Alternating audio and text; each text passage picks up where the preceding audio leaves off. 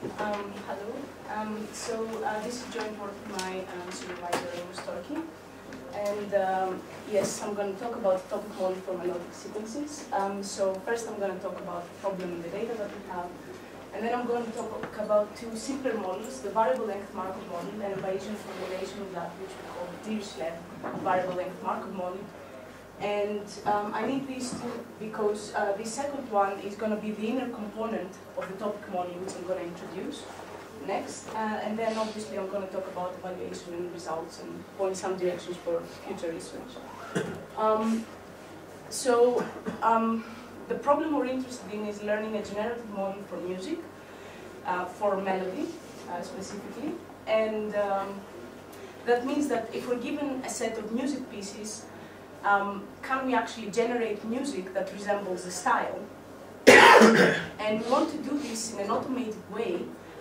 So we want our model, we don't want to introduce much prior musical knowledge in the models. We want the model to be generic enough so that it can be applied to different genres without the need to re-engineer features or restructure the model according to the musical structure of a specific genre. Structure is one of the fundamentals of music, so we should be able to capture this structure with machine learning methods. But there are several challenging structural aspects that we see. So we have repetition here in red and blue boxes, which can occur in almost arbitrary points in time and with different degrees of variation. We have componential inferences where we have several components such as the rhythm, the meter, the key, and so on, that sort of interdepend on each other and together define the output of composition. And we also have different inter and intra-piece similarities. And what do I mean about with this? Well, if we look at music pieces from the same genre, they're all built with the same, under the same structural form, so we expect them to have some statistical similarities. However, if we look at a single piece, then we're looking at typically a non-stationary process where we have several different music regimes. So we can have a fast-paced phrase followed by a slow-paced one, or we can have a sort of dissonant phrase being resolved in a consonant one, and so on. And we want to be able to model all of these. So the data that we use is reels. This is a genre that has Scottish and Irish traditional folk music, which are used for dancing purposes. And the pieces are in the keys of G and of C, and then all of them have 4/4 meter. And what we want to model is basically the melody line, so a sequence of notes through time. So we need to be able to represent the pitch, right? So the music I'm looking at is the MIDI files, so we're looking at discrete data. So we want to basically encode the pitch and duration of the notes through time. And to do this, we discretize time in 8 notes, and we use a multinomial variable to represent pitch. So we use 2 octaves, C4 to B5, giving rise to 24 distinct values. And we use 2 special values. The first one corresponds to musical silence, and the second one corresponds to continuation. And it's an implicit way of modeling duration. So what happens is here we have a G 8th note, and this is represented by the corresponding pitch. And here we have a G 1/4 note, and then this is longer, so it's represented by the corresponding pitch followed by continuation. Right, so going on to the models, well, the variable length Markov model has been suggested to give state-of-the-art musical results in this specific setting, so automated melody generation. And what the model does is it learns the conditional probability distribution of the next symbol given the past. Only the context upon which we condition is not, the length of that is not fixed as it would be in a standard Markov model, but actually depends on what the context is. So what happens is we build a probabilistic suffix tree where the nodes of the tree are labeled by the context. So the deeper a node, the longer the context is labeled with. and the nodes are identified by the conditional probability distribution of the next symbol given that context. So as we can see here, the tree is not complete, and this is what gives rise to shorter and longer contexts, because we only include in the tree the nodes that we see frequently enough in our data. So the nodes, the context for which we have enough information. Therefore, in this example, if we observe 0, 0, then we would make the prediction according to this conditional probability distribution. Whereas if we observed 0, 1, because we don't have enough information about the longer context, we'll just use the shorter one and make the prediction according to this. I'm sorry, just to be clear, you're using binary strings just as an example, yeah, but just you would an drop example. into okay, Here I would have a multinomial. Yeah, sure. Now, the Dirichlet variable length Markov model, well, here we have a Bayesian approach, a Bayesian formulation of the previous model, where basically we use an appropriate prior for each node in order to perform smoothing. So smoothing is very important in kind of Markov models. And instead of using an ad hoc approach, here we can say that the prior for each node is a Dirichlet distribution that is centered at the multinomial characterizing the parent node. So what we have here is the posterior for this, identifying this node, is a Dirichlet distribution that has the contribution from coming from the prior, which is this one, and then also the counts associated with that context. Right, so I guess one might ask, why don't we stop here, and why do we need more representational power? Well, the thing is that both these models are can model stationary data. So what we expect to learn is some sort of musicality of the genre, but they're not able to actually capture these, to model effectively these different music regimes that we might have within a single piece of music. So we might want to actually have a mixture of these within a single piece of music to characterize these different regimes. And this is easy to do in a topic model formulation. So here I have 3 graphical models, and the first 2 are equivalent views of LDA, latent Dirichlet allocation, where here I have just dropped the plate notation for the words, so that we can see what happens comparing to the variable gram topic model. So what happens in LDA is we have a set of documents, and each document is a collection of words. Right? In the music case, we have music pieces, and each piece is a collection of notes. And then we have a set of latent topics, and these latent topics define distributions over words. Right? So if we look at the generative process, how do we generate a new document? Well, we sample a distribution over latent topics for that document, which is parameterized by theta. And then for each word in the document, we first sample a topic from that distribution, and then we sample a word from the distribution over words that characterizes the topic. So in the variable gram topic model, we actually also include temporal connections between the words. Like here, the words are conditionally independent given the topic. But we actually know that the temporal information, the local temporal information, is very important. So what happens is that phi here, so the distribution over words for its topic, is just a single vector, a single multinomial vector. In our case, phi is going to be the set of conditional probability distributions defined by the Dirichlet VMM. So each topic will be associated with a single Dirichlet VMM. And we learned, so the structure of the VMM of the tree is going to be the same for all topics, but each topic will learn different conditional probability distributions. And I should say here that if we only have bigrams, so if we don't have this longer connections, then we can retrieve the bigram topic model by Waller in 2006. Is this intended to also handle repetition? I mean, I haven't seen a graph where you can actually get a repeated motif twice.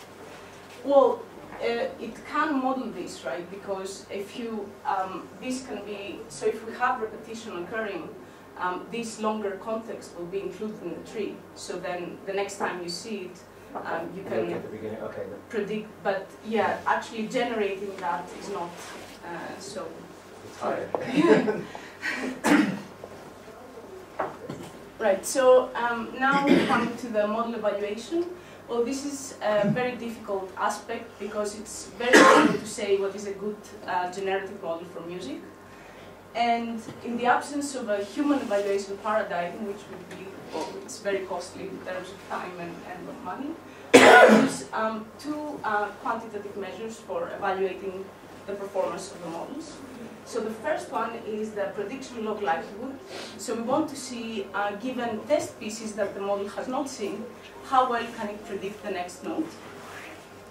And the second one is a callback-labeler divergence between empirical statistics of test sequences and model samples. So what happened here is we generate samples from our model, and we also have test sequences which the model has not seen. And then we build empirical statistics for these two populations. So for first-order statistics, we would look at the probability of just a single note. But for pairwise statistics, we would have the joint probability of two consecutive notes, third order, 3 consecutive notes, and so on. And then we compute the KL divergence between these two empirical statistics. And the results I'm going to show here are from tenfold cross-validation, where basically in each fold we train on 180 pieces and then evaluate on the remaining 20. Right, so regarding the next step prediction log likelihood, here I have the sort of stationary models. The first row corresponds to the empirical marginal distribution. So the probability of a node is proportional to the number of times we've seen this node in the data. And it's the maximum likelihood model given no temporal, if we don't consider any temporal dependencies. And here I have three versions of the Dirichlet variable length Markov model, which I'm going to then use in the topic models. So the first one is just the bigram model. And these two models have different epsilon parameters. Well, epsilon defines the pruning of the tree. So basically, it tells us how often we need to see a context in the data, in the training data, before we include it in the tree. And the smaller this epsilon, then the less times we need to see something in the data before we include in the tree. So these will probably result in deeper trees. And here we can see that the more temporal information we take into account, the better our prediction is. So the higher the log likelihood, the better the prediction. Right, and here I have two different evaluations for the topic models. So as I said, when we start with a new piece, we have no information about the distribution over topics. Right, so what happens here is we can update, as we see a test piece, we can update this distribution, this theta distribution over topics, and thus perform better prediction. And in this case, we can update, and apart from the distribution over topics, we can also update the conditional probability distributions defined over words defined by the topics. So that would be 5. And here I have latent Dirichlet allocation, and we can see that topics do actually help in prediction. So comparing to the empirical marginal that has no temporal dependencies again, the LDA performs better. And then again, the more temporal information the model has, the better the prediction it performs. And also the more topics we consider, the better the prediction we have.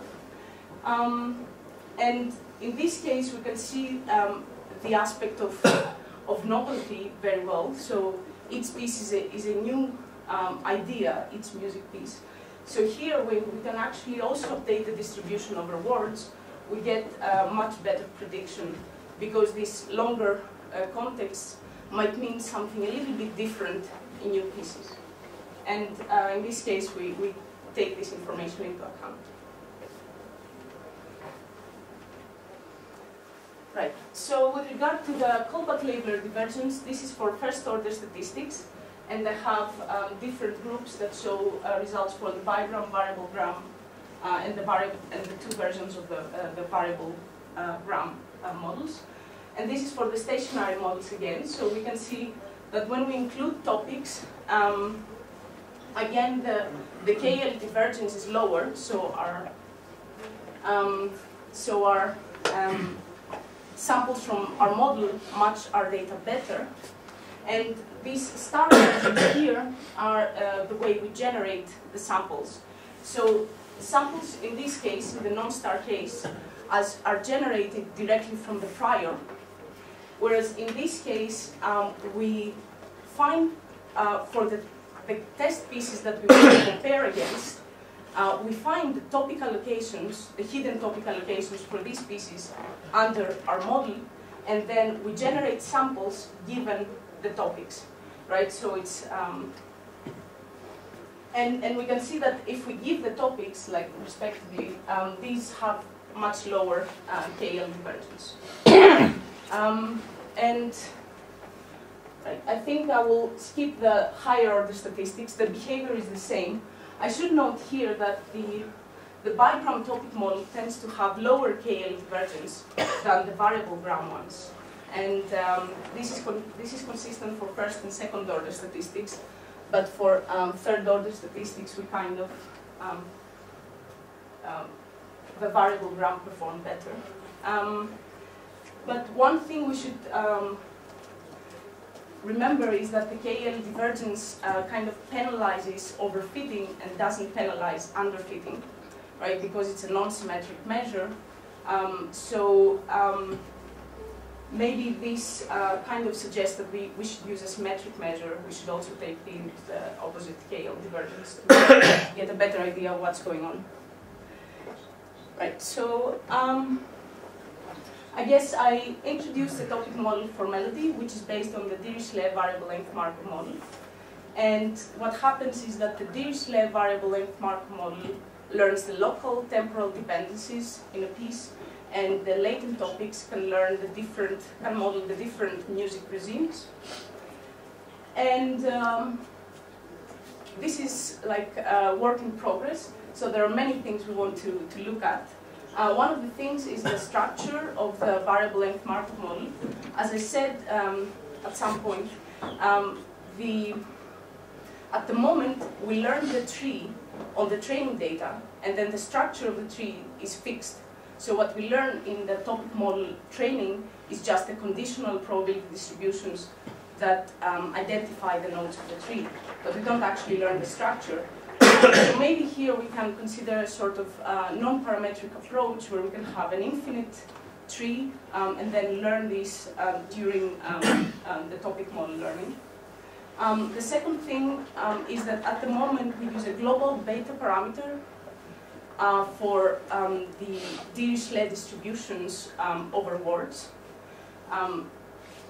But maybe we can consider different beta parameters for different depths of the tree, things like this. So, as I said, other evaluation metrics or other ways to actually evaluate these models.